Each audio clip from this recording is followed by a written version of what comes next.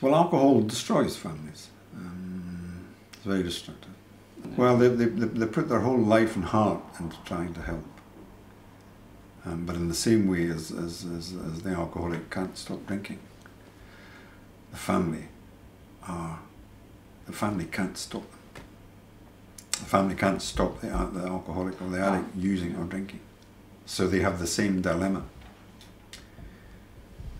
The alcoholic's dilemma is, here I am putting all this effort into feeling okay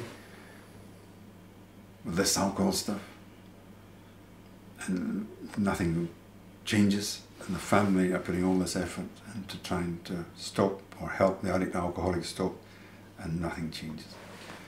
So the dynamics are very similar for both illnesses. It's a family illness.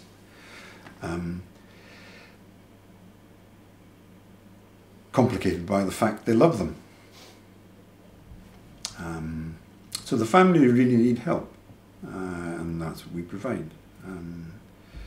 That the family need help in understanding the problem, understanding the illness, and the family also need help in being allowed to, or get help to process how they have been affected by this. So this healing has got to go on in the family as well as the addict, the alcoholic. And again, there is a way where the family can be helped. And the relief the family starts to see is really palpable quite quickly.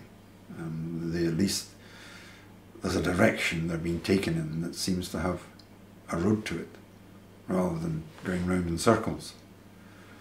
And